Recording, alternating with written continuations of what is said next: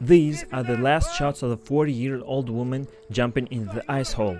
Investigators are examining the circumstances of the tragedy during epiphany bathing in Leningrad region. The woman went under the water diagonally and was caught by the current of water under ice.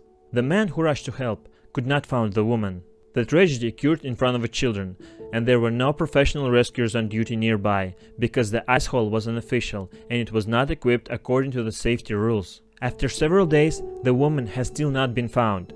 Hit the like, subscribe for more, and check out the videos.